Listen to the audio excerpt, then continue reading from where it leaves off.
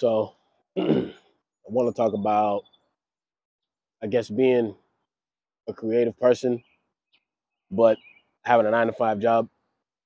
Now, if you would have caught me maybe 2, 3 years ago, I was like the biggest like 9 to 5 hater, right? Like my 9 to 5 was like my biggest problem. It was holding me back. I couldn't do what I wanted to do, blah, blah, blah, blah, right? But fast forward to now, my mindset about that has changed a lot. And I really think that being an artist or being a creative person while having a 9 to 5 job, it's really about the way that you look at it. You can look at it as a hindrance, or you can just look at it as something to work with. Like now I work with my work schedule more than anything. Because to be honest with you, most of my videos get recorded right before I go to work. You know what I'm saying? Like a lot of the videos that I do in my car, like I'm in the parking lot at my job right now. You just can't see the parking lot, but um, like a lot of my videos are recorded right before I walk into work, sometimes right after work, like right now, And I feel like you just have to figure out a way to make it work in your favor, as opposed to being like, oh, my job is holding me back. I can't make what I want to make. Because realistically, if you really want to make something, if you really want to do something, and if you're really, really called to something, you're going to figure out a way to do it regardless of how your life is set up right now. You know what I'm saying? Like you're going to make time. At least you should. Otherwise, you probably don't really want that thing that bad. At least that's just the way that I look at it. But at this point, I just don't make any more excuses.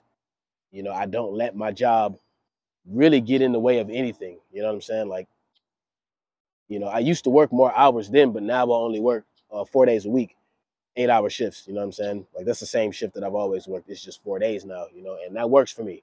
I'm still able to get things done.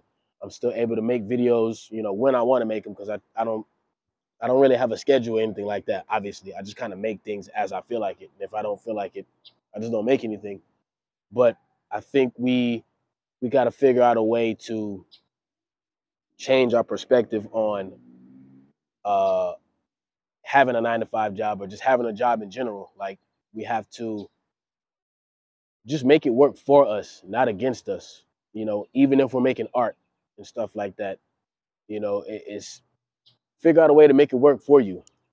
I feel like I've figured out a pretty good way to make it work for me right now, and I can improve upon that if I want to. But as of now, what I have is working for me. And it's just I don't know. It's just pointless to complain about or act like something is such a hindrance because if something in your life is that big of a hindrance, change it.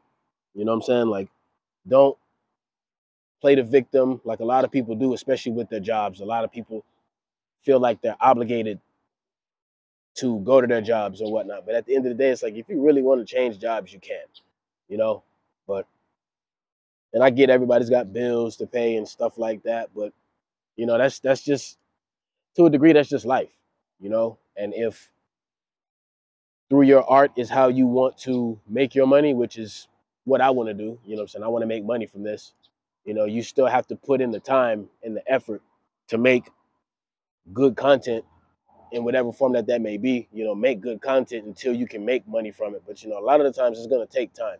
And you gotta be okay with that. Like I'm not gonna say it's gonna take forever. I don't know how long it's gonna be before I start making money, but it's gonna happen at some point, you know what I'm saying? But you can't let the money be the driving factor for why you make art. Because if you just make art just to make money, then I feel like there's no passion in that. Like I'm passionate about the videos that I make. The money to me is like a byproduct of my work. You know what I'm saying? Of my content, whatever I decide to put out. It's like the it's an afterthought. It's the icing on the cake. Because realistically, the way that I feel when I make these videos and after it's said and done is a feeling that money could never give me. You know what I'm saying? Like the sense of relief that I get, the sense of satisfaction that I get from making a good video. Like when I'm watching my content and I'm just watching myself just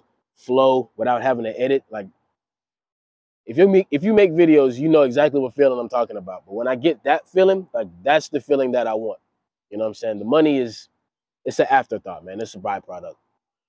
But I don't want to talk too long. But hopefully that message resonated with somebody. I just wanted to get that out. I was at work and I was like, I kind of want to make a video today, but I don't want to know what I want to make it about. And then that kind of just hit me, and I'm like, I'm gonna go with that.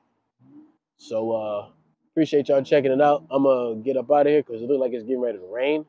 Show y'all. It's getting kind of dark out here. You know what I'm saying?